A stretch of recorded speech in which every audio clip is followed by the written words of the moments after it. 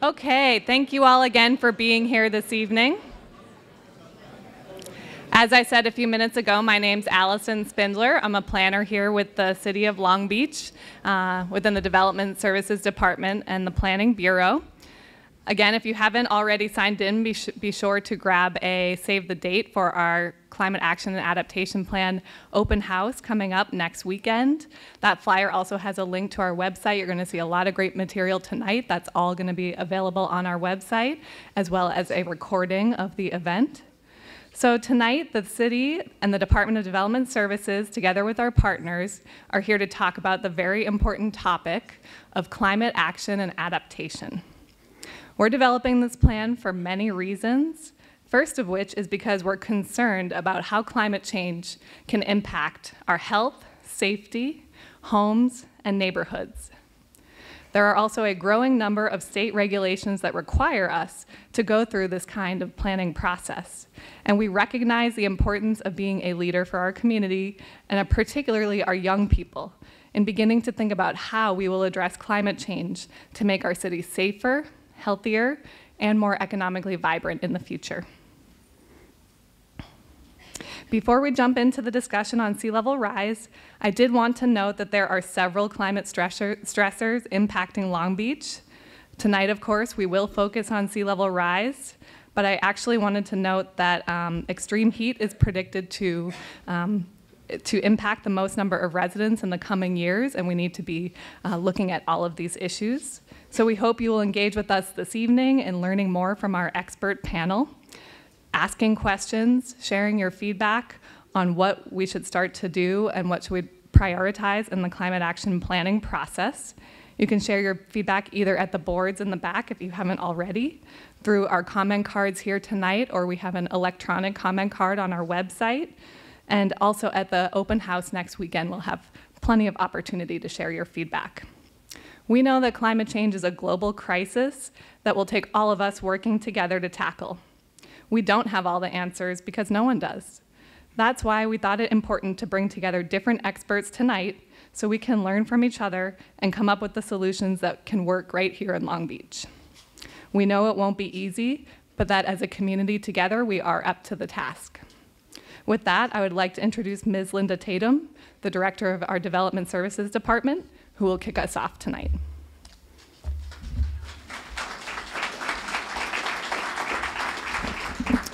Good evening. I can't tell you how pleased I am with the number we've had come out on this rainy evening on a Monday to join us. So my name is Linda Tatum, Director of Development Services, and I'd like to first thank you for being here to participate in this conversation with us this evening.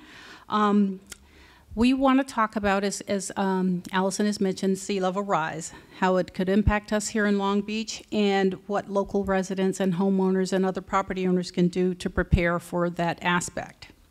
As we've seen in recent years, more severe storms have been coming our way, and they've been leading to flooding and other impacts greater than they have in the past. Climate change is real.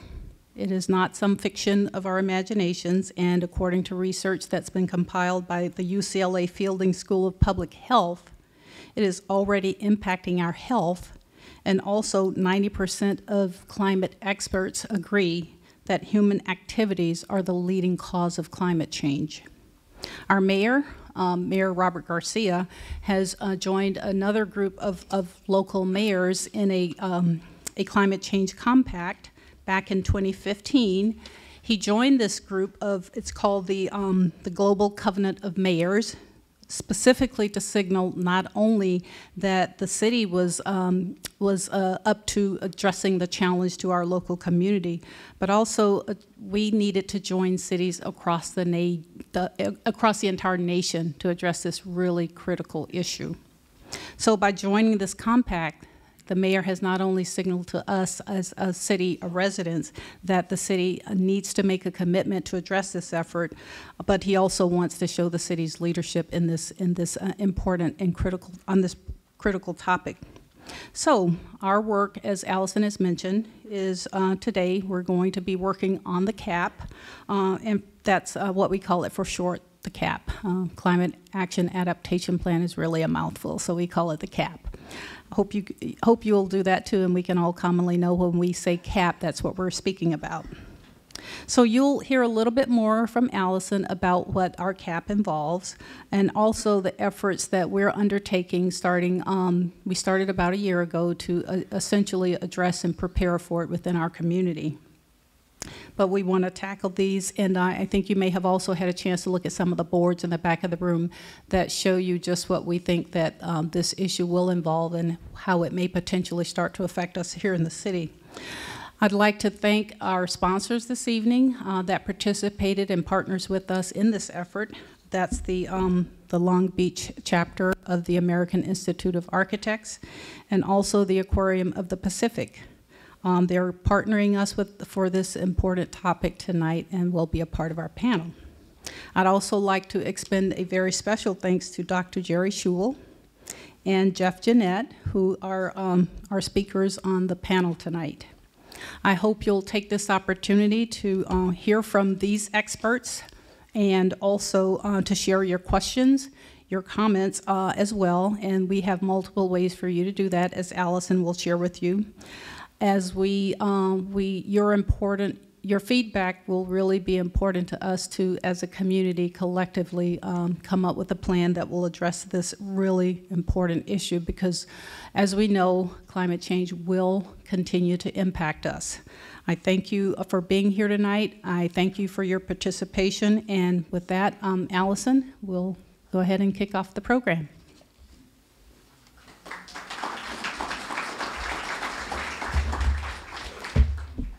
Okay, so here's our agenda for tonight. We have 3 brief presentations to get us started.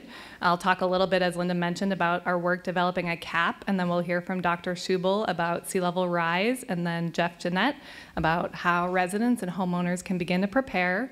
After that, we have a facilitated panel discussion, but really we left the last 45 minutes, the biggest part of the event, for your questions. And after we get through the presentations, we'll pass out note cards for those that do have questions. We know many people in the audience probably have questions, so please do begin to think about those, and we'll pass out the note cards and start collecting.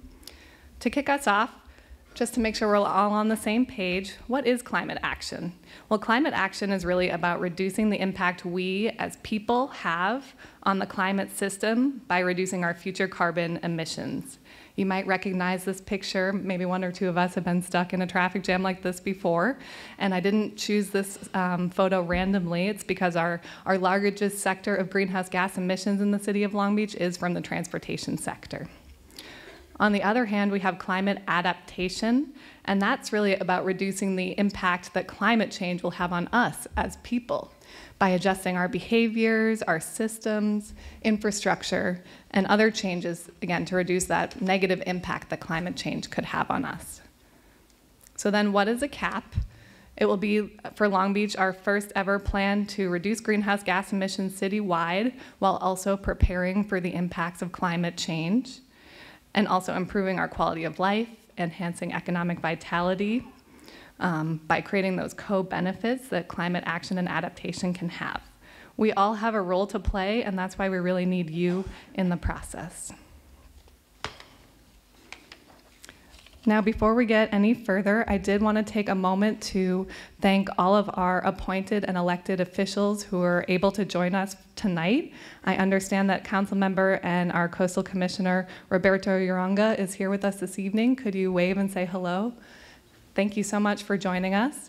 I know we had 1 or 2 other elected or appointed officials hoping to make it out tonight. It really means a lot to us to have you here in the conversation, Council Member and Commissioner, and thank you for your continued support. I know in your role on the Coastal Commission, this is a very important issue that you're helping to address. So there are a lot of goals related to developing our CAP. Several are listed here.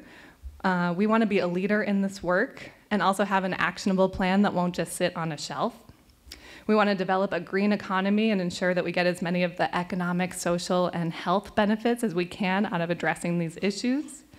And we really want to center our young people in this process. This will be a multi-generational issue, and it's important that our young people and students are involved now and seeing this as an opportunity to change the way we do things, both as individuals, but in terms of jobs and economy, what future they have. There'll be many city actions in this plan, but it's also a plan to get residents involved. This is not the beginning of our journey as a city around sustainability. This timeline just shows you how many actions we've already taken to be a leader in sustainability, starting in 2006 when the Port created the Clean Air Action Plan, 2007 in the formation of our Sustainable City Commission, all the way to, as Linda mentioned, the mayor joining the Global Covenant of Mayors. At the time it was called the Compact of Mayors. And in 2017, incorporating our sustainability policies in the land use element update. The CAP is actually a mitigation measure of the land use element update, so the two are very interconnected, which gets to some of the other reasons why we're developing a CAP. In addition to being a leader, it's to help us meet a whole host of state regulations that compel us to develop a plan. I'm not going to read every single one on here, but there's a couple I did want to point out. So, of course, AB 32 was a landmark legislation for California signed by the Governor Schwarzenegger at the time that said that California would reduce its carbon emissions to 1990 levels by 2020. And it requires cities to work through our planning efforts to reduce carbon emissions by better linking housing, jobs, and transportation. And again, that's part of why in planning we're spearheading this plan. We also have AB 691, which requires cities on the coast to develop and submit a plan for addressing sea level rise to the State Lands Commission. SB 1000 requires cities' general plans to incorporate adaptation strategies while also identifying disadvantaged communities and incorporating policies to reduce environmental health impacts in those communities.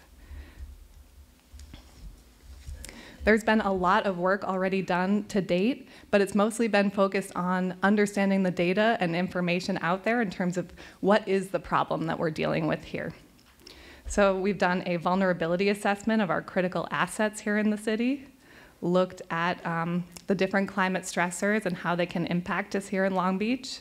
We've begun to draft adaptation actions. We're looking at a greenhouse gas inventory, where are our emissions coming from, options for reducing those emissions.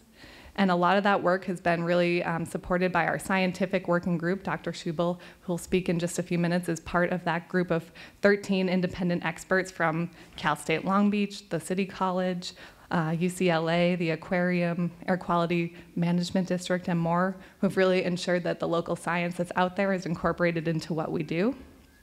And we've also been out there talking to the community. We're having business community group meetings. We're having community organization group meetings. We've had over 20 CAP community events in 2018.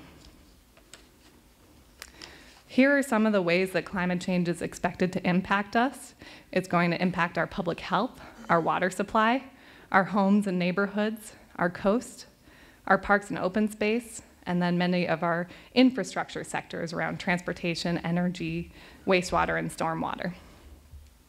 Here are the 5 climate stressors projected to impact Long Beach, and many of them already are. That's poor air quality, sea level rise, flooding, drought, and extreme heat. We have a climate hazards report on our website that details this in much more depth, and our open house next weekend will go into depth as well. I mentioned this briefly in my opening comments.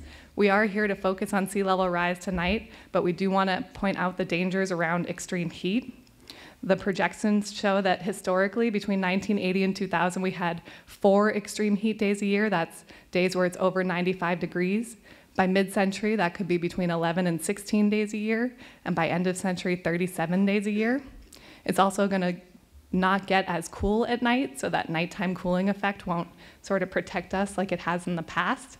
And we have over 275,000 Long Beach residents in the highest vulnerability zone to extreme heat.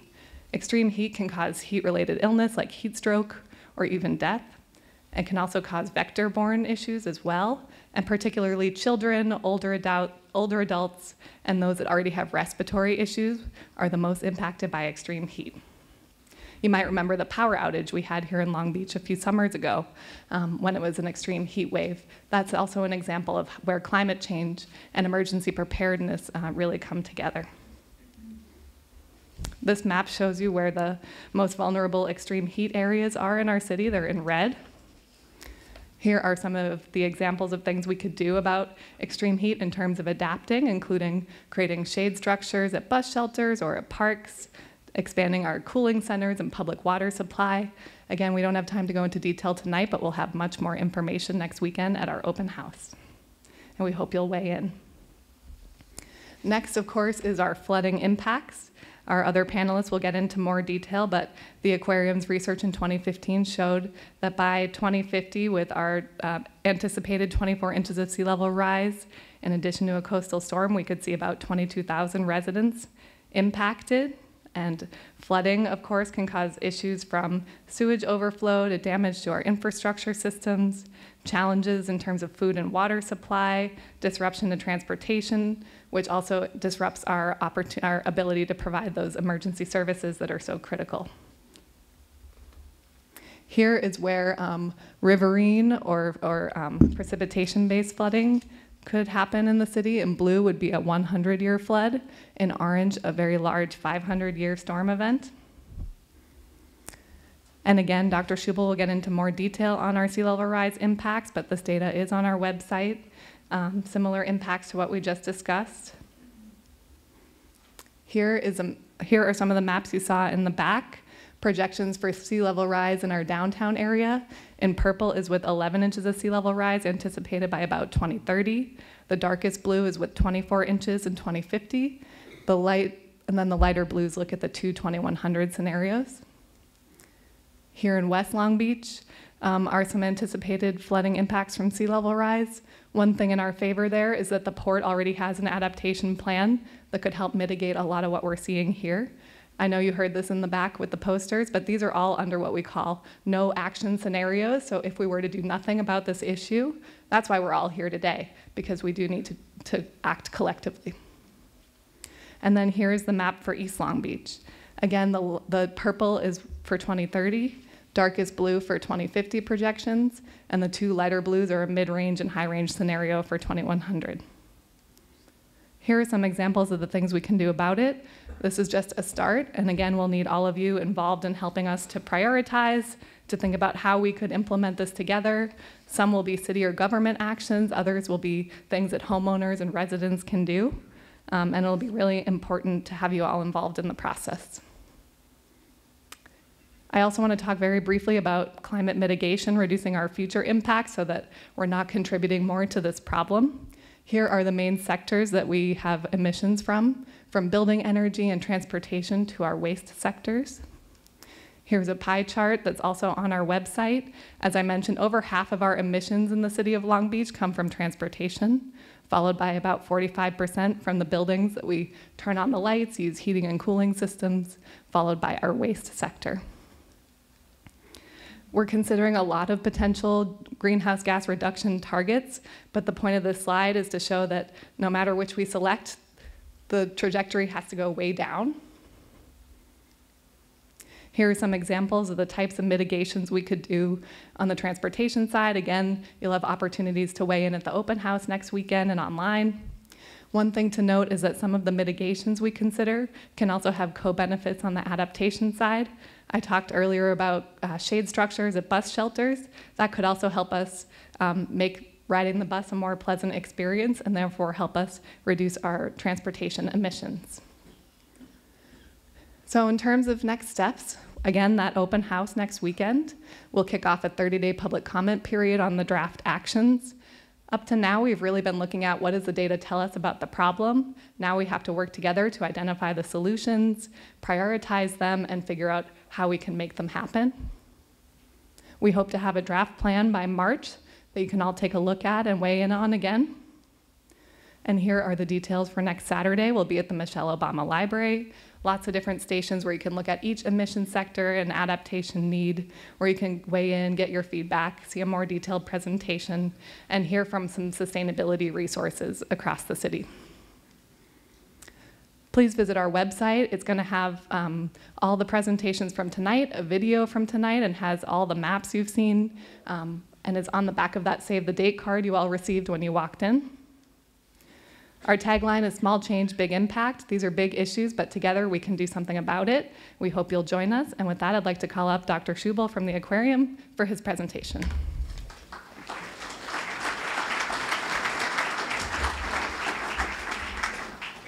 Thank you, Allison. Good evening, everyone. So I'm going to give you my high-level takeaway messages first, and then I will explain some of them. So sea level rise is a global problem, as you've heard from Allison. It's one that's mediated in our area by tides, by waves, by El Niños, by the Pacific Decadal Oscillation, the PDO, and by movements of the Earth's crust. Down here, our crust is sinking at about 1 millimeter a year. We need to distinguish between temporary flooding and permanent inundation. Temporary flooding is happening now, and permanent inundation is something that we can look forward to in a few decades because of sea level rise. Sea level is rising. It's rising at an accelerated rate, and it will continue to rise throughout the remainder of this century and well beyond, no matter what we do. Because of the large inventory of CO2 already in the atmosphere, sea level rise is baked in. We've committed ourselves and our descendants to living in a warmer world with a higher sea level. Now, the amount that sea level will rise will be determined by how rapidly and how much we reduce greenhouse gas in the atmosphere, CO2. And the only way to really do that is to reduce CO2 emissions. And the best way to do that is to move away from fossil fuels. We're already experiencing what's called sunny day coastal flooding. It occurs when storms conspire with high tides, king tides, El Niños, and we can expect to see these increase in frequency and intensity as sea level rises. So when you superimpose these episodic, short-term flooding events on an increasingly higher stand of sea level, the problems are exacerbated. Tom Lehrer, the musician, songwriter, and mathematician, once said, "Always predict the worst, and you will be hailed as a prophet." So with that good news, let's talk a little bit about causes and consequences. Sea level has been rising for the last 18,000 years. This is a chart of sea level rise starting at the beginning of the end of the last glacial, and it rose rapidly until about 7,000 years ago. It leveled off, and it didn't rise very much until about 150 years ago. And most coastal development around the country and around the world took place during this period of stable sea level. We got lulled into the attractiveness of living close to the ocean, and now we have to be concerned about that. So what happened? Well, what happened was that the amount of CO2 in the atmosphere has gone up dramatically since the end of the industrial, or since the beginning of the Industrial Revolution. And if you go back to 1800 or so, sea level rise has accompanied this increase in CO2. And CO2 has increased by about 250%. The Earth is already warmed by about 0.8 of degrees Celsius, according to NASA, and it's continuing to go up. So this is the annual mean in black and the 5-year running mean in red, and you can see that there has been this increase in temperature. And as the temperature has gone up, the ocean has also warmed. When you warm a liquid, it expands. The ocean has expanded, and that contributes to sea level rise. And also when you increase the temperature, continental ice melts, and that water goes back into the ocean, causing sea level to rise. The big two 800-pound gorillas are Greenland and Antarctica. If all of Antarctica were to melt, sea level would go up by 200 feet. If all of Greenland were to melt, sea level would go up by about 20 feet. Now, that has never happened in the 200,000 years of human history, and it would take thousands of years to happen but it has happened in the geologic past, and this is something scientists worry about. Once you put CO2 into the atmosphere, it stays there for a long time. This is the problem. 50% of it stays for decades, 30% of it stays for centuries, and 20% of it stays for millennia. So our future sea level rise is pretty well baked in. And as I already mentioned, though, the amount that it will rise is a function of how rapidly and how much we reduce CO2. The problem is we're on the wrong trajectory. If you look at Paris, in 2017, global emissions increased about 1.4%, and they increased again in 2018. Last year, US emissions went up by 3.4%. So we're on the wrong trajectory. And if you look at China, which is responsible for about 1/4 of the world's greenhouse gas emissions, last year, in 2017 rather, their emissions went up by 1.7%. It was fueled by rapid economic growth and an increase in their use of coal, oil, and natural gas. And the rest, this is where 2/3 of all of the greenhouse gas emissions come from in the increases in Asia. And that's going to continue because there are an awful lot of poor people there, and energy is the best way out of poverty. So where does California stand in all this? Well, we are a leader in reducing greenhouse gas emissions for electrical generation by shifting from fossil fuels to both solar and wind. I think we may very well regret our move away from nuclear, but that's a topic for another time. And we also, though, we need to tackle transportation in a serious way in this state. And if you remember last year's wildfires, they accounted for enough CO2 to equal all of the CO2 emitted by the entire transportation sector. That's about 1/3 of all of our emissions. So if you put California in perspective, globally we emit somewhere between 5 and 10% of all global greenhouse gas emissions. And the atmosphere has a mixing time of less than a year. So we may be the 5th largest economy. And we in this room, and I'm one of them, think everything good begins and ends in California. When it comes to climate change, we don't play the major role. Now, we can play a leadership role, and that's important, but we share the atmosphere with everybody else, so we're going to have the same atmosphere as China and Indonesia and India. I think at some point, we're going to have to recognize that we have to reset the atmosphere to an earlier period. And the only way you do that is to remove CO2 from the atmosphere that's already there and lock it away somewhere underground. Now, people get troubled by this because it's a form of geoengineering, and it is. But I like to think of it as, for 200 years, we've been polluting the atmosphere, and now we have a responsibility to clean it up.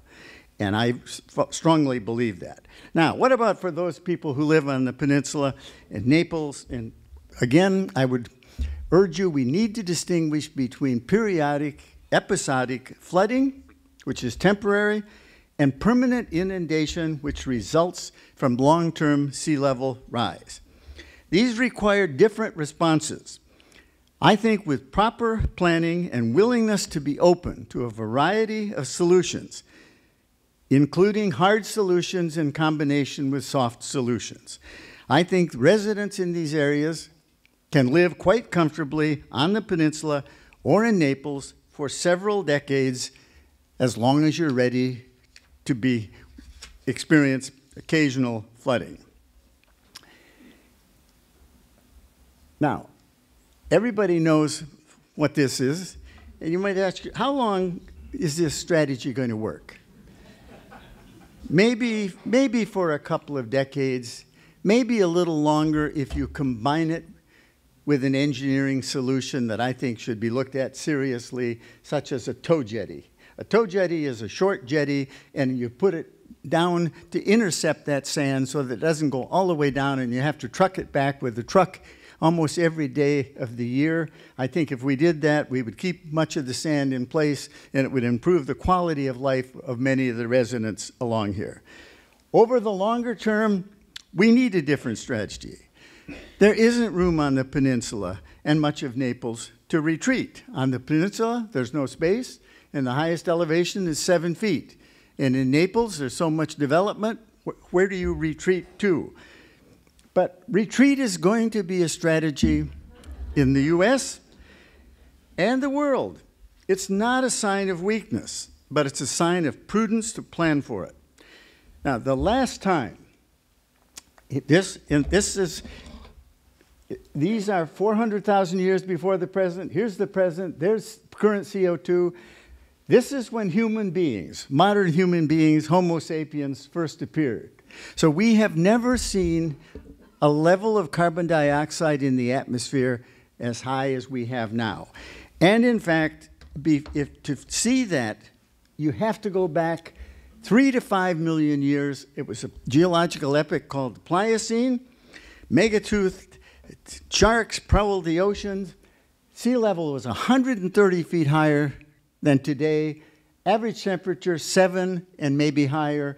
And these guys were swimming around Huntington Beach. As we pass this is what climate scientists worry about.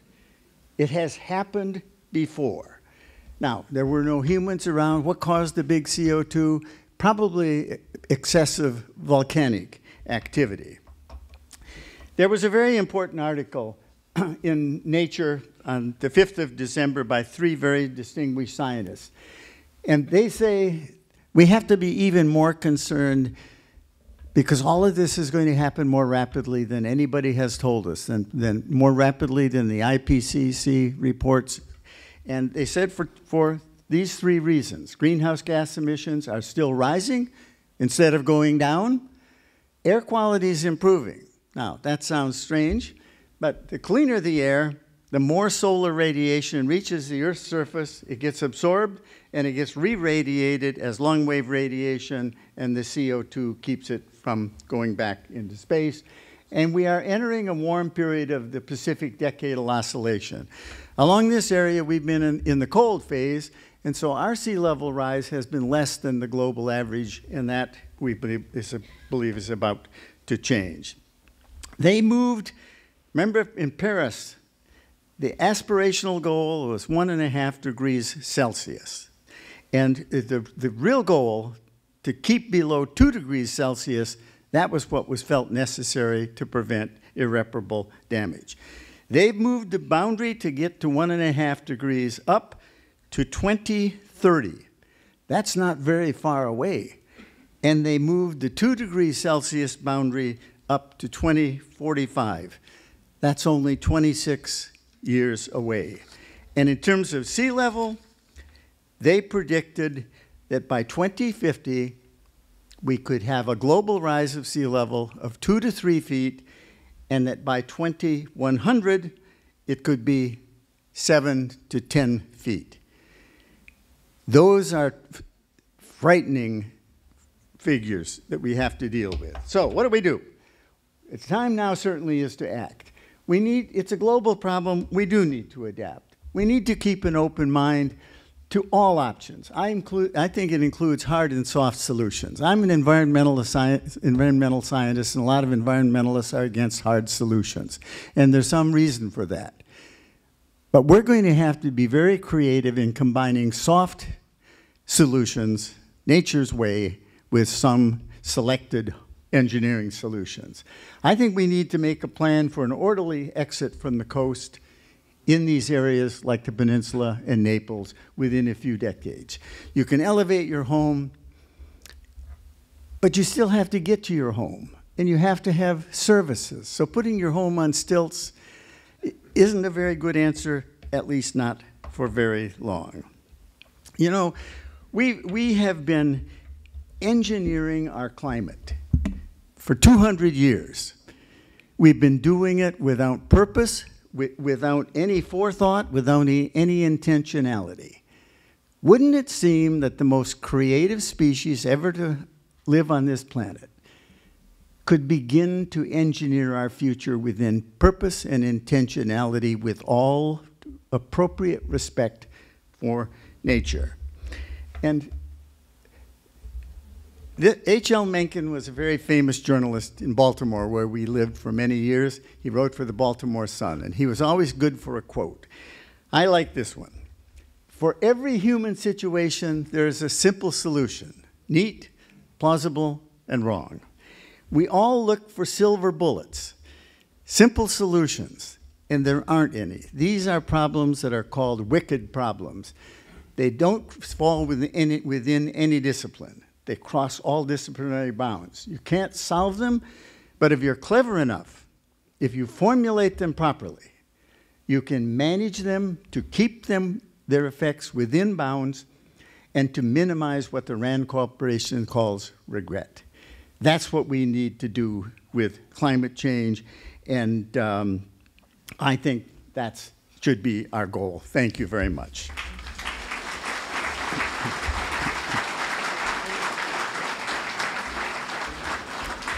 Thank you, Dr. Schubel. Next, I'll call up local architect Jeff Jeannette of Jeannette Architects. And I did want to make a quick note. It was an important distinguishing point that Dr. Schubel made between temporary flooding and more permanent flooding. And the maps that I did show, it's not until 2100 that we would see a daily high tide flooding. Hopefully you got to see in more detail in the back, but we're really looking at once or twice a year or during a large storm before then. So, okay, thank you.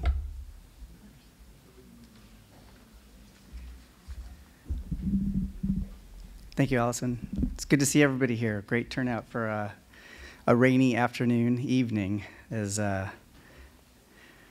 something great. I'm Jeff Jeannette. I started Jeannette Architects with a mission to craft beautiful homes for families just like you, help you through the building process and remodeling and new home construction throughout primarily Long Beach. Tonight, I'd like to introduce you to strategies we've implemented over the last 18 years, designing and remodeling homes in the floodplains. The first thing to know is that water will win. We can't fight it. Just as Dr. Schubel mentioned, it's coming. We're going to get flooded, and we need to act as soon as we possibly can to mitigate some of these conditions that are on our horizons. We don't design to prevent floodwaters from getting in. We actually work with them. Nearly 9% of the homes in the US are in flood hazard zones. That equates to nearly 41 million people that are located within these zones that are susceptible to the climate change that's upon us. Most of you live in the Belmont Shore, Belmont Park, Naples, and Peninsula areas, where we have a base flood elevation of 10 feet.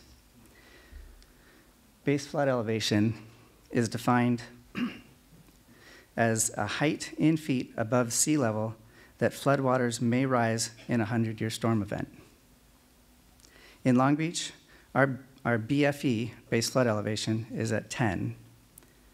FEMA sets a minimum elevation at 9, and the city of Long Beach has adopted an additional 1 foot, which offers homeowners better protection and reduced flood insurance premiums.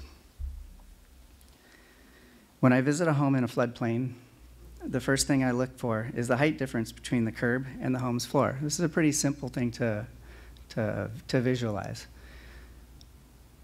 If I find that the elevations are similar, I can have a pretty good assumption that the home is probably below the floodplain, in which case we're going to be looking for mitigation measures depending on the scope of work and what we're going to be doing.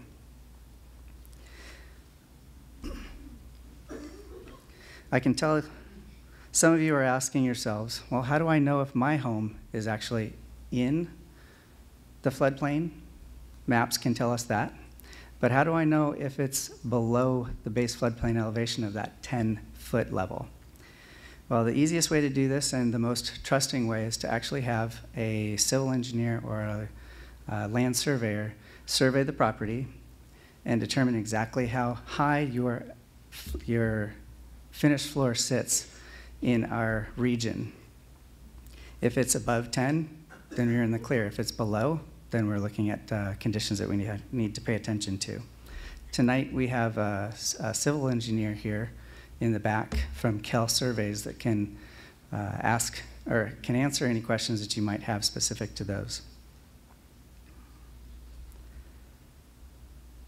Looking at this elevation certificate here, 10.7 represents the foot in elevation for the finished floor itself. Most homes we encounter are below the base flood elevation, so mitigation practices are actually necessary. Here are two extreme examples of flood protection, neither of which we can actually do here, but they're kind of fun to look at and consider. The top one is dirt berming, which is hard to get away with in our area unless you can talk your neighbor into borrowing an expanse of their land and grabbing some of that space. The bottom one, this example shows a home on concrete piles that Dr. Schubel had mentioned. These are some of the only mitigation levels that we can look at in today's construction options. The picture represents a storm that hit Mexico Beach, Florida, back in October of 2018. And this was one of the only homes that really truly made it through the hurricanes that came through.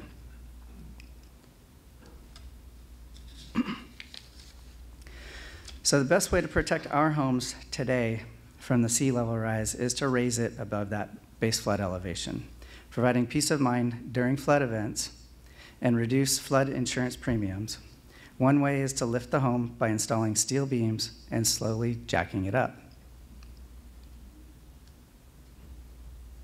This allows us to raise the home to any height necessary and prepare your underfloor area for new foundations and utilities that will be going in afterwards. Foundation walls are then extended to meet the bottom of the floor framing, and new floodwater openings are created. The home is then bolted to the foundation and utilities reconnected. Those utilities underfloor area typically include plumbing and some electrical conditions. Depending on how high the home is raised, the area underneath can be used for building access, parking, or storage, but not as livable square footage. Flood vents are an excellent way to prevent damage to the home.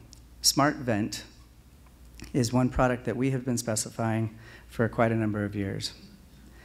Clay Goodrich from Smart Vent is here in the back as well. I can answer some questions about their products, flood-proofing homes, and also answer questions about insurance.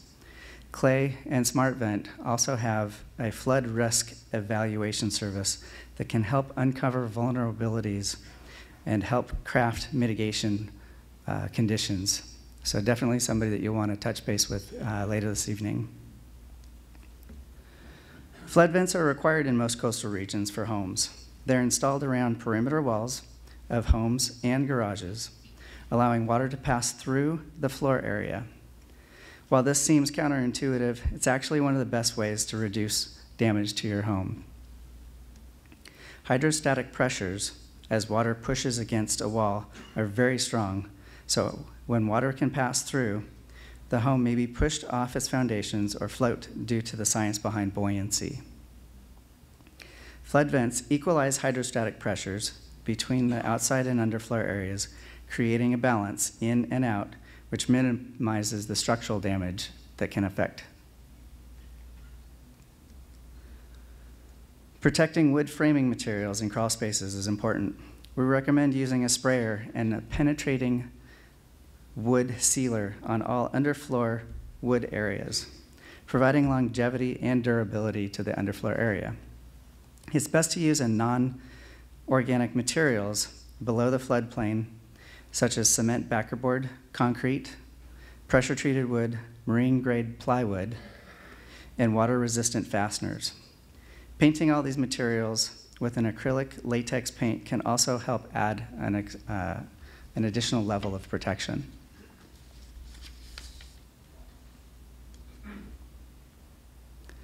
A better and more complete option to seal your underfloor area is by removing that old bat insulation, if you still have any, and replacing it with spray foam insulation. Spray foam provides an air and water barrier to protect the wood and an excellent insulation qualities to help increase energy efficiency and interior comfort. It turns into an actual three-fer when it comes to installing it. It can be a little bit more expensive, but to do it today versus later on, it really helps in the long run. Foundation retrofits, or bolting your home to the foundation, is advised to strengthen connections of the home that get wet during flood events. It counteracts that buoyancy effect mentioned earlier and can also help in earthquake conditions by holding that home and the sill plates of the floors down to the concrete foundations. It's important to move all mechanical equipment out of basements. They're lower than the flood elevation, and there's no stopping water that will inevitably enter. Damaging equipment and creating secondary hazards is not a good idea. Anchoring equipment to your home or concrete pads is the best way to keep them from floating away. Tank water heaters and other gas-fired appliances, including dryers, should be installed above the base flood elevation. Often we'll remove old tank water heaters and install tankless water heaters since they increase our home's efficiency, reduce utility bills, and easily bolt to walls above the floodplain elevation. The swap out isn't too bad from an expense standpoint as well. In garages, ground fault circuit interrupt electrical outlets, the ones that have that little button, should be installed above the base flood elevation or around 48 inches above the floor. This keeps them out of the water as it comes in. These outlets will trip when the water arrives and are required in garages and exterior locations just in general for the code. A gas-powered backup generator is also another item that you might want to consider for future use should we lose power during one of these events. Something that's easy to do is to keep your gutters and downspouts clean. Slope your exterior grade away from the home to help with the site drainage as well. We like permeable concrete and pavers at driveways and walkways. They allow water to seep back into the ground as floodwaters receive and also help with the day-to-day drainage within our lowlands. Another way to prepare your home is to ask a plumber to install a mainline sewer backflow preventer that can help keep sewer water from backing up into your home.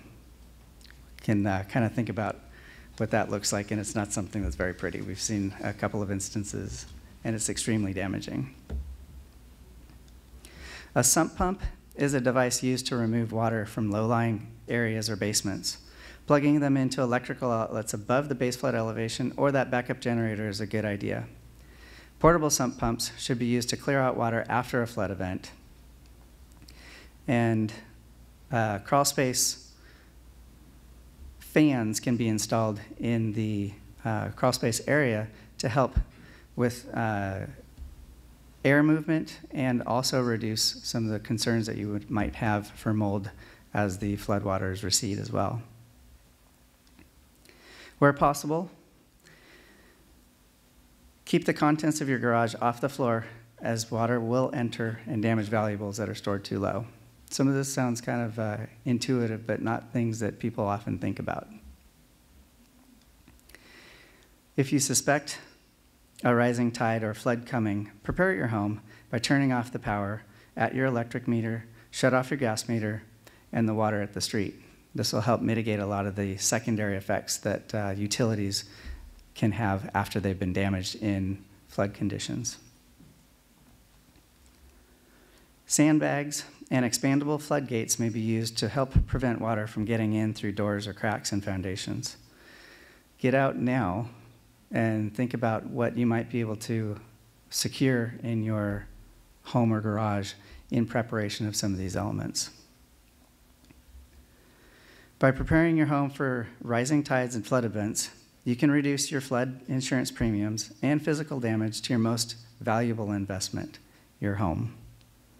For additional information, you might want to take a look at the FEMA.gov website. It's got a multitude of excellent information that us as homeowners can actually understand. Smartvent.com is another great resource. Searching online, flood-proofing your home, and anything similar to that brings up a lot of great information that can help. And of course, don't hesitate to call your local friendly neighborhood licensed professionals at Jeannette Architects. We'll help you through it all.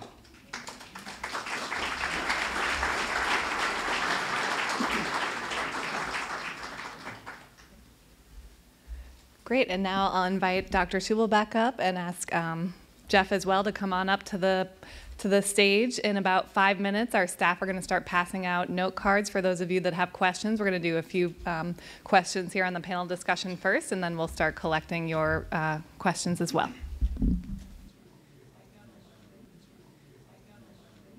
So I'm going to start with the question, if you were a homeowner here in East Long Beach and you're seeing the information you're seeing today, what is the first step you would take to prepare? I know, Jeff, you gave us a lot of great steps. What would be kind of the first action you would take? Definitely the first thing we'd want to take a look at is that flood elevation certificate. Thank you. Definitely the first thing we want to really look at is where our home sits relative to the base flood elevation. So contacting a local civil engineer or land surveyor in order to determine what that elevation looks like is a key part to getting started. After that, we can start to determine what measures need to be set in place based off of any work that you're going to plan on doing from a construction standpoint or from just a general concern for mitigating future problems with the flood and rising tides.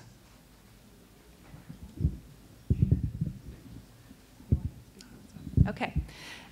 And we talked about this a little bit, but how can you design a garage to occasionally flood? What are some of the materials? And I know one question we'll probably get is what kind of cost people might be thinking of.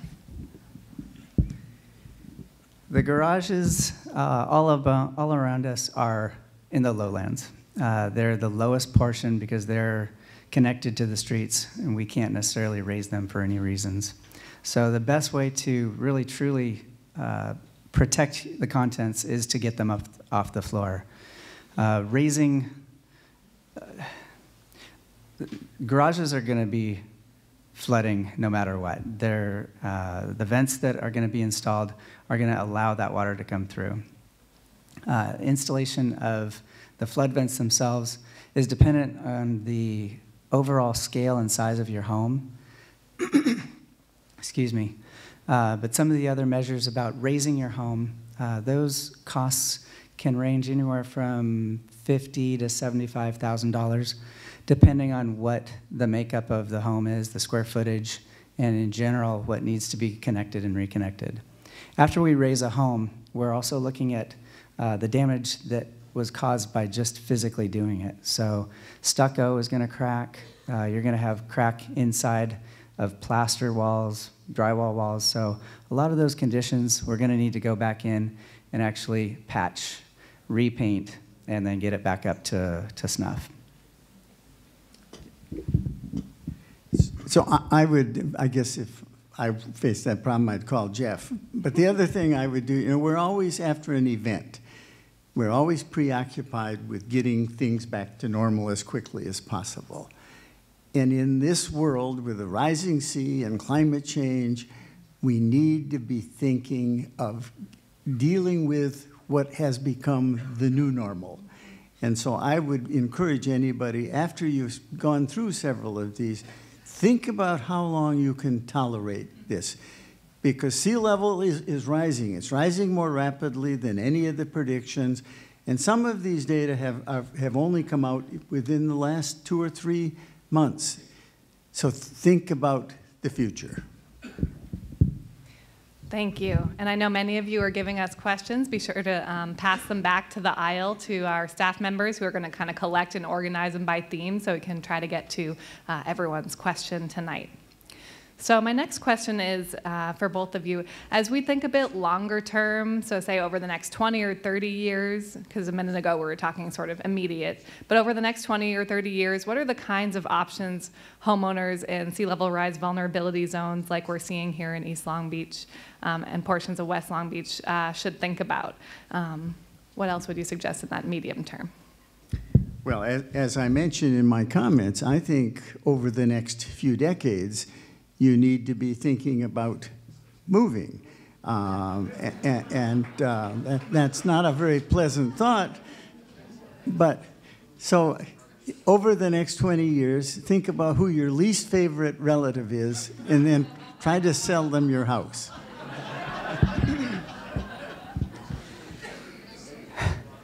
That's probably the wisest decision. The tides are coming. There's no way to prevent that. We can only, at this point, do quick mitigation considerations that try to vent it back out into the neighborhoods, if you will, after they've receded. So when it comes down to the long-term elements of sea level rise, it's going to happen. We just need to figure out what we can do from the standpoint of the today conditions. And I think all in all, this is going to be a case-by-case basis as time goes by. Fortunately, not everything is going to happen tomorrow. We've got a lot of time to prepare for it. So the mitigation measures that I had mentioned with respect to preparing your home, these are all things that we can do soon and consider in the future too. And I'll just add to that. Dr. Schubel showed a picture of, or maybe it was Jeff showed a picture of a home that's sort of an island. So of course on the city side, we also are looking at, oh yeah, it was Jeff's, looking at elevating, our streets, our curbs. We of course are looking at those public assets as well as we also try to facilitate this conversation about what property owners can be doing and what we can be doing collectively. So it will take that sort of multi-pronged action to understand where are our vulnerabilities, how do we begin to address them, and what are all the options on the table, whether it's elevating or relocating certain things, whether it's making more resilient infrastructure, and even in the short term, looking at sort of our flood event notification programs. Those kind of actions will be critical as well. So I'd love to hear a little bit more, a couple of examples that you all have seen or heard where a community has successfully prepared for sea level rise. If you really can't think of a successful one, maybe some other sort of anecdotes of what's happened in other communities, but we do want to focus on what works in other places, and we know that cities can be living laboratories for innovation and trying things out, and we want to make sure we're learning from other examples that you might know of. Well, let's see. I guess I would look at Cape Canaveral and Satellite Beach, which is near Cape Canaveral. They're on an area similar to the peninsula, and they've begun making plans to retreat. If you look at some of the small communities in Alaska, Shivsmaref is the most famous of them. Now, those communities are only a few hundred people, and there's a lot of space, so they're able to relocate, and they are in the process of doing that. In Southern California, Del Mar has looked at the possibility of retreat. It's tough there because there's so much development. Imperial Beach is another one. So there are some examples of you can stand and fight, but only for so long. And so while you're doing that, then you need to be looking at options for relocation. I think the relocation comments are probably, again, right in line when it comes to long-term. Most of the cities that we look at that have had flood events, Florida, New Orleans, lots of these areas that have been hit, they come back resilient with a lot of these mitigation measures that we talked about today. A lot of them are not in earthquake-prone zones. So it's a little bit different from our standpoint because as we have to consider the seismic effects. We can't very easily get homes built on stilts. There's a whole lot of engineering associated with it. So when it comes down to following in somebody else's footsteps, California actually has some different conditions that we need to deal with.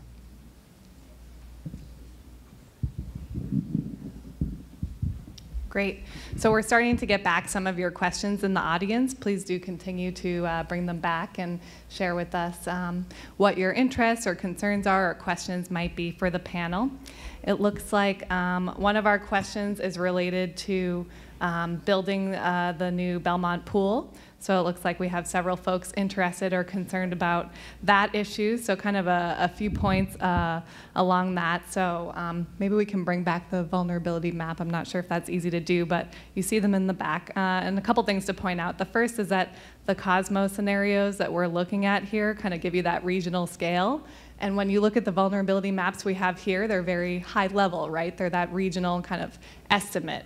For something that's very project specific, like the Belmont pool, much more detailed analysis had to go into understanding the sea level rise projections for that asset. And if you've taken a look at the environmental review and assessment, again, there had to be sort of a lot more detail there. For projected future sea level rise conditions in the year 2100, the ocean does not reach that structure perimeter due to sea level rise alone, but it would with a storm condition. So remember, Dr. Schubel earlier talked about the difference between sort of permanent inundation and a temporary flooding event. And when we do have a temporary flooding event, like we're talking about here, that's where adaptation can really play a part. So if you're familiar with kind of what was done on that project, there is a plinth along the perimeter, and the structure's been designed for this condition, including a deep foundation piles to support the entire pool, even if there was that loss of foundation. So many of the slides you saw in terms of the physical adaptation strategies that were talked about tonight have been employed in that project design. And so just want to kind of summarize that even with the worst case conditions, it would be unlikely that the ocean would even reach that facility, but it does have adaptation measures incorporated into it. Okay, so the next question is, will the city of Long Beach raise the existing seawalls along the bay shore, the peninsula, and other seawalls in Belmont Shore? If so, when and who pays? So that's a really great question, and that's really the point that we're at in this process. And so far we've really been focused on what does the data and science tell us about the issue. Now we do have to come up with what those adaptation strategies will be. As it's insinuated, I think, in the question, that is potentially something that's expensive, but we will need to research together and understand what the options are and what the options for financing and funding might be. You know, we don't have an unlimited pool of resources, of course, as a city or as individuals, and so understanding what the financial options are, how we could make that happen in both the near and long term will be an important part. And I don't know if you want to say anything more about sea level walls or pools. Well, I think it's largely a political decision, but it should be informed by the best science that one can muster. And I think while all of these measures are very expensive, you also have to ask, what if we don't do anything? What's the cost? How much damage to property and lives and so on? So that's a tough question.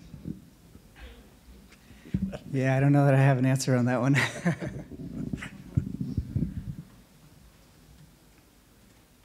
Okay, another question is, will the city have services available for lower income residents to assist with climate actions? Will these be at reach to get information about these life, health, and property events to vulnerable populations? So that's a really excellent question, and definitely in the potential mitigations or adaptations we're looking at, we need to focus on our most vulnerable communities first and how to help equip and assist them in these issues. Obviously, we have different kinds of vulnerabilities. But for example, we know that the South Coast Air Quality Management District has a buyback program for dirty cars for low-income residents. We're looking at, is there a way we can help bring that even stronger to Long Beach and maybe support it further with some kind of local match. We're looking at, again, sort of in terms of the extreme heat in particular, which that and air quality are expected to impact our most vulnerable populations, looking at what co-benefits we can do on both the mitigation and adaptation side. So for example, tree planting or new shade structures, as well as expanding our free and available extreme heat centers or cooling centers for those heat issues. But certainly what we know from climate change is it will impact different people differently. You saw the maps in terms of geography of who's impacted, but we also know from research that, for example, those that may not have as many socioeconomic resources, it's harder to sort of deal with an extreme weather event to sort of kind of get away. And so providing those city resources. We learned a lot, for example, from the power outages a couple summers ago in downtown Long Beach, where we had week-long or longer times where we had high rises with seniors on the 5th or 6th floor who could not get up or down because the elevators were out, couldn't keep medication refrigerated. We just heard a story this morning of an apartment building where the water tank was on the roof and they almost lost access to water because they didn't have electricity for so long. So those are the kinds of issues where climate change and emergency preparedness come together, and we do need to look at how we do our emergency response and public health responses in the city differently in order to make sure we're fully supporting our most vulnerable populations. Any other thoughts on what the city can do or what you've seen in other places? Well, I think sustainability often is cast in the form only of environmental sustainability, and yet sustainability has to have social and economic dimensions. And this is a very expensive state to live in, and we have a very large and growing population of people who have trouble making a go of it in California. So we simply have to, and many of them live in vulnerable areas, not on the peninsula, mind you, but we have to figure out ways to help them. The other comment, you talked about trees. Trees are wonderful. They reduce the heat island effect. They remove carbon dioxide from the atmosphere, and they clean the air. My question is, why are we cutting down so many of our big, beautiful trees in Long Beach?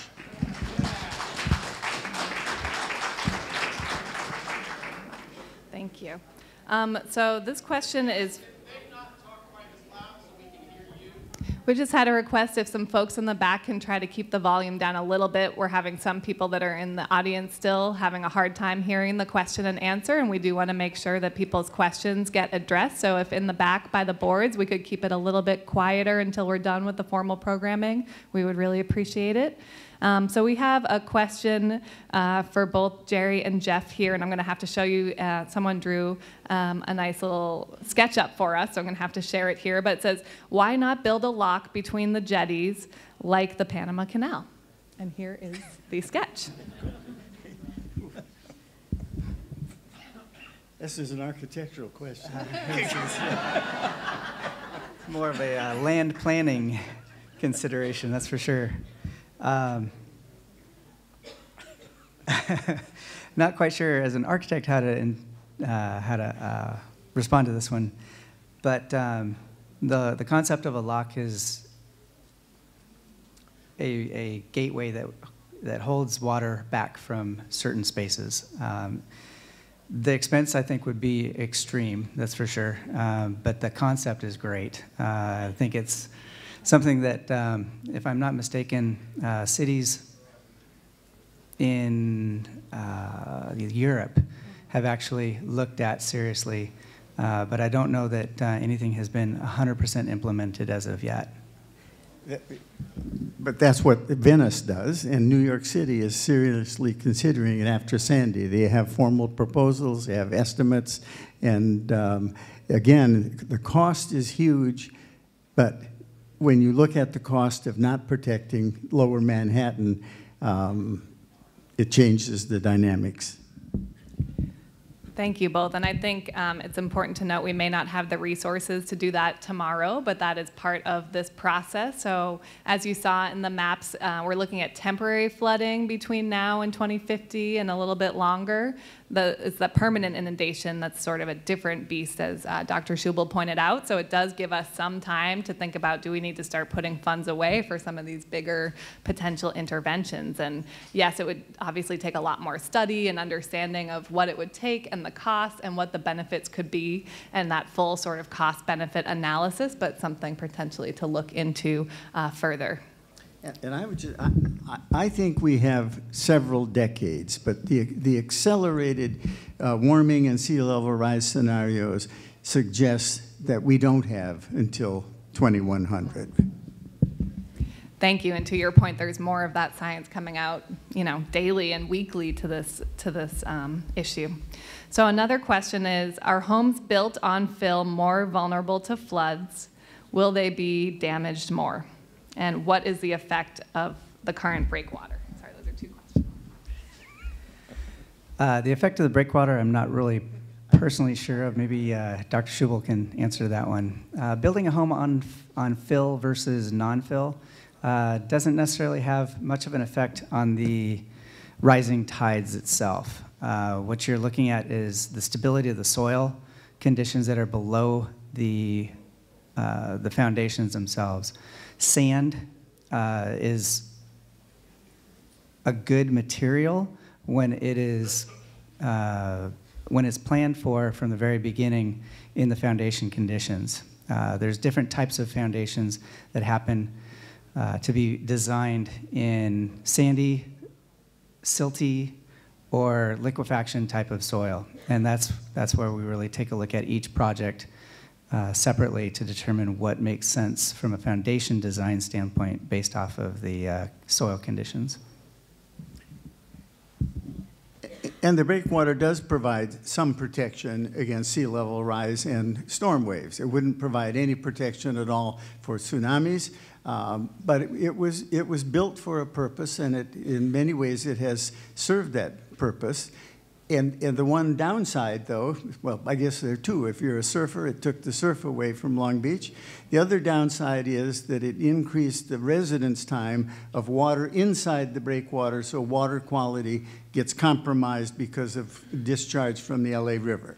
There are ways, though, to enhance water quality, and I know the city is looking at those.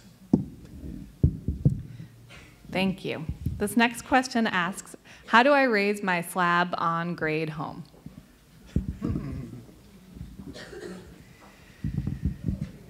It's difficult. What you're dealing with is a concrete slab that is not designed to take the loads and pressures of being lifted. It's designed to take the pressures of the earth underneath it as a positive background, essentially, of the weight of the home itself above it. So there are ways to do it when you've got slab on grade conditions, whereby we would keep the existing slab there, build a top of the existing slab, and then continue walls above that.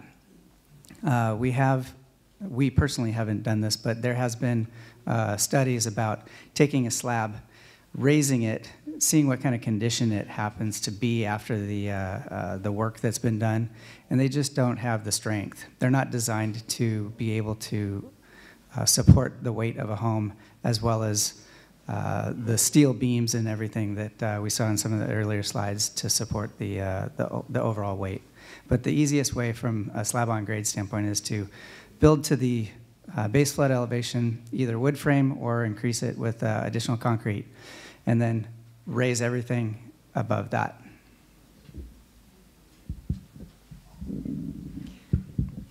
Okay, this question's for Dr. Schubel. Could you move some of the geoengineering soft and hard solutions the city is looking at? Could I name? Is it move or name? Oh, I think it's name. Thank you.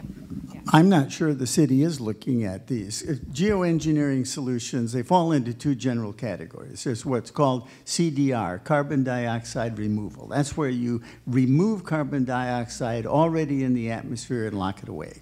You can do it by planting trees. You can do it by planting wetlands. Those are a form of geoengineering. It would be soft engineering. Or you can do it through mechanical and chemical means, and those have been done successfully in the laboratory, but not at any scale that would work yet globally. So that's an area where we need to do research. The other category is called SRM, solar radiation management. That's where you inject into the upper atmosphere aerosols or small particles to reflect away incoming sunlight. And we know following major volcanic eruptions like Mount Pinatubo that for a couple of years, the Earth's average temperature went down several degrees. The problem with solar radiation management is it has a lot of unknown, unintended consequences. You change precipitation patterns. Carbon dioxide removal does not have those same issues. But I think we should be doing the research on these now so that when we get to the point where we really are desperate, we have some solutions in our toolkit. Thank you. There's a couple of questions for Jeff related to base flood elevation. So one is the base, if the BFE is 10 feet, is the building height limit of 25 feet in Belmont Shore to be waived? Do you want to talk a little bit about how that works? Fortunately, the city of Long Beach allows us to take the height limit off of the base flood elevation. So when it comes to the requirement of lifting the home to that level, we get to take the height limit from that floor area. Otherwise, we would have a whole bunch of squished homes that nobody would really enjoy living in.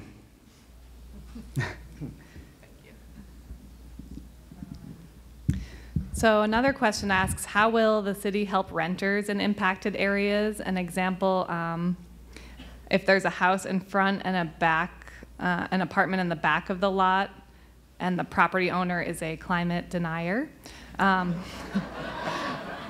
Hopefully that's not a specific situation we're dealing with, but if it is, there really are an array of mitigations and adaptations that we're looking at.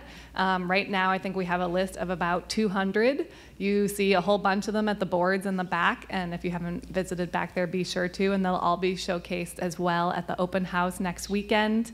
We also know there's stuff we haven't added to the list or stuff we've missed, so we do want to hear from you all what else is missing. And we do have a city of 58% of our residents are renters, and so yes, we will need ways to help renters address these situations. Now, if someone owns the property and it's their decision of what to do with whether to do physical adaptations, that's going to be a challenge, but certainly for renters, in particular things like flood event notification, or similarly on the extreme heat side, those cooling centers, neighborhood social capital. Again, going back to the power outage a few years ago, we did have fire, city fire and first response out there going door to door, but we also learned it was neighbors knowing each other and knowing who to check on that they might be worried about that really helped protect people and potentially save lives. And so that sort of individual level is going to be really important as well. And if you live on the peninsula, find that climate denier and sell them your house.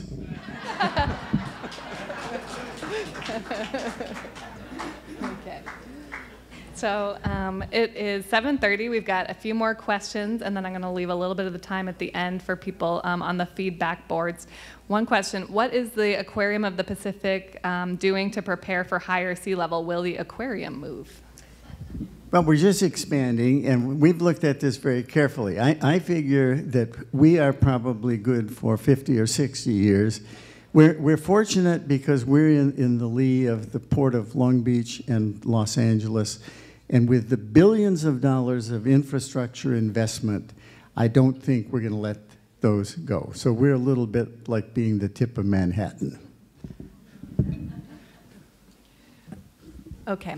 What are the strategies being used for areas of high property value, such as Miami Beach? Well, you know, that's one of the most vulnerable areas in the entire United States, and politically it's very complicated in Miami because it's the home of many climate deniers, and it isn't just that they're so close to sea level, but they sit on very porous limestone, and so they really should be very worried in making plans, and they're suffering from sunny day flooding very often, and but they should do something. They should get busy. Yeah, I would agree with that. A lot of the measures that we saw, specifically raising the home, that's what's going on most everywhere. Again, when you're outside of a seismic zone, you can do a whole lot more from the standpoint of options. So some of those cities that aren't involved in earthquakes have some options that we don't have. And I think that cues up nicely another question that says, what lessons can Long Beach learn from other SoCal cities? How can we combine our efforts with other nearby cities? I can speak on that too. Well, the sea level rise is a global and it's a regional problem, and I think in many of in Southern California, at least the low-lying cities are ones that we should be collaborating with and trying to develop some common strategies. And much of California's shoreline is backed with cliffs. That's a totally different set of issues. But in places like Long Beach and Seal Beach and down into Orange County, there's an awful lot of infrastructure that's vulnerable. In fact, this is one of the most vulnerable areas in all of California. I think we should be looking to collaborate with these cities. Yeah, I think that's key. Working together is going to get us through a lot of this. Everybody can learn from each other's situations, conditions, mistakes. I think it's an important part of the communities to gather around and share information, elements that worked, elements that didn't work, and how best to mitigate the rising tides coming. And I think by working together, we can increase the likelihood of getting substantial funding to deal with this problem. There's a lot of political clout in Southern California that we don't seem to use very often. I think those are all great points, and to add on to that, we do, work closely with our Council of Governments and nearby cities. I know we have academic institutions that help support. For example, there's the LA Regional Collaborative. The Aquarium helps bring together various institutions and governing bodies. But as our panelists have pointed out, there's a need to be talking more and working more together. So I think that's a really great point. Another comment is about flood insurance. The question is it cost effective? Should we pursue it? I know. Go ahead. To be honest, I don't know too much about flood insurance specifically. I think Clay in the background there from SmartVent could probably answer some more specific questions. It's my understanding that if you're in a flood zone, you will be paying flood insurance. The cost of that insurance is based off of the mitigation techniques that are in place of your home, the elevation of your home, as well as the conditions around the actual foundation and everything else. As you implement more of these elements, I'm told that the insurance premiums will go down. It's very dependent on those measures that are actually in place and other conditions out there as well. So I'd recommend hitting up Clay in the back and seeing if he might be able to help out. One of the issues with flood insurance in many states is you will be compensated to rebuild your home, but only if you do it exactly where it was before the flood. And that's the wrong thing to do. And that's what happened in New Orleans following Sandy, or Katrina, rather. Thank you. There's another question. If greenhouse gases are the primary driver of climate change and the attendant sea level rise, why isn't the city sharing GHG emission data from oil production in the city? And I know that was a written comment we also got from the 350 chapter for Long Beach. And so we are working with our our technical team to do some of that analysis, since that is of interest. So we're working on it now. We don't have all the answers yet, but as soon as we do, we'll be sharing them publicly. So thank you for that question. There's another question about who decides what the most cost-effective measures should be. I think that's a really great question, and I can say, you know, we are leaning on some of our technical experts, but we do want to also hear from the public. One of the ways that we want people to prioritize and look at measures is about cost-effectiveness. Sometimes when you look at different assessments, cost-effectiveness really varies in terms of who's doing the assessment and what the local conditions are, so the panelists may have some more thoughts on that. But we do need that expert insight, but we also do need to hear from folks. Anything else to add there? Cost effectiveness is paralleled with durability and how well that measure is actually going to help the conditions. A lot of these things that we've talked about this evening from the standpoint of getting your home prepared are expensive, and some of them aren't so expensive. So it kind of depends on what your comfort level is with respect to how much you want to spend to protect your home. Great. So the last question I've got up here, and then I'll let our panelists give quick closing comments. So it says, please clarify what we should expect on Naples and Belmont Shore 20 years, 50 years, 100 years from now in terms of flood incidents and inundation, surges, flood heights, water heights, infrastructure issues. We can look a lot more specifically if the person asking the question wants to come to the back, and anyone else interested. I'll also let Dr. Schubel answer on this, but I mentioned briefly that our projections shown on the maps show temporary inundation from king tides, which happen maybe once or twice a year as early as 2030, and then also in 2050. And it's with that mid-range 2100 estimate that we see what are called daily high tide inundations.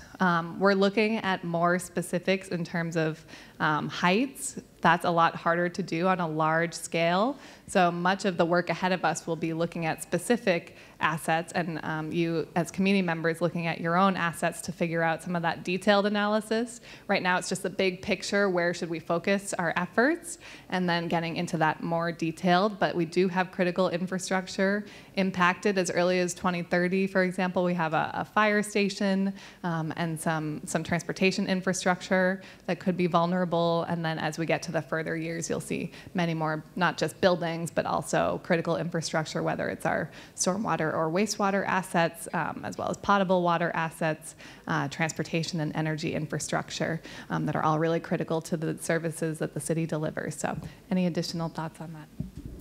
I would accelerate everything that you've said. Recent data would suggest, for example, I don't know what the maximum sea level rise you have for 2100, but it's probably 2 or 3 feet. 66 inches, so 5.5. And as I mentioned in the most recent data, it could be 7 to 10 feet by 2100. That totally changes the dynamic. You know, a few extra inches makes a big difference. And so I guess I think we might have to look at accelerating all of those patterns that are in the back.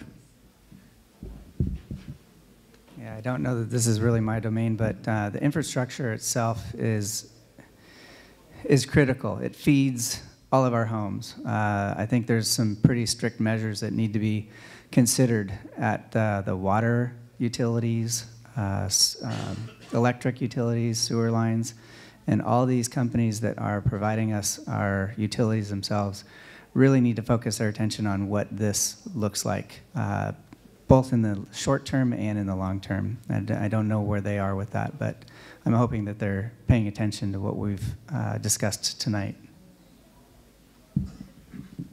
Yeah, and I'll just add a couple of quick things. I think we all know that it only takes 1 or 2 flood events to cause a lot of damage to an asset. And so whether it's once a year or twice a year or 2 inches or 5, as we think about those details, they will be important. We don't know for certain. As we talked about, no one has all the answers, but as Dr. Schubel has reinforced tonight, we only know this issue is accelerating.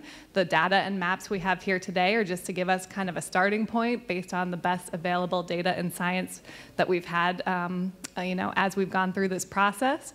But this is just a starting point. This is just the process where we begin to identify what are the mitigations, what are the adaptations, whether it's changes to our regulations, whether it's changes to our codes or different kinds of incentives for residents and businesses.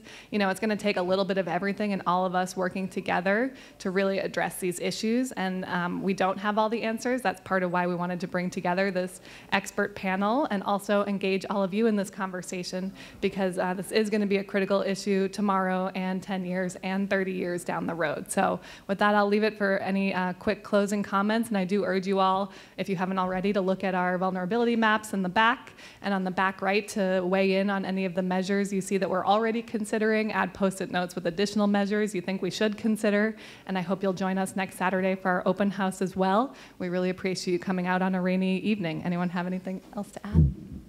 I would just to reinforce, this is a global problem that we're facing, and I think that Long Beach is a remarkable city. I like to think of it as we're the little city that could. We're small enough to be manageable. You don't have to get caught up in all the bureaucracy. We ought to develop a model for how a Southern California coastal city can thrive in the face of a rising sea. Well said.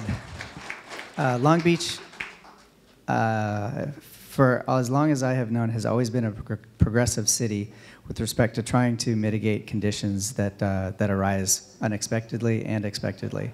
So when it comes down to preparing, I think the best thing that we can do is not wait.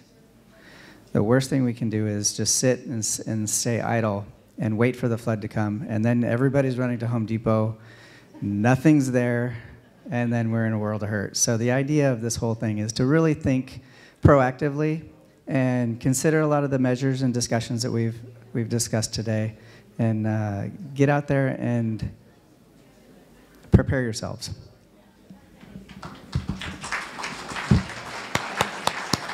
If you haven't already, make sure you grab a save the date for our open house next weekend. On the back is our website that has everything you've seen tonight and a whole bunch more information. Thanks again, and hope to see you in the back.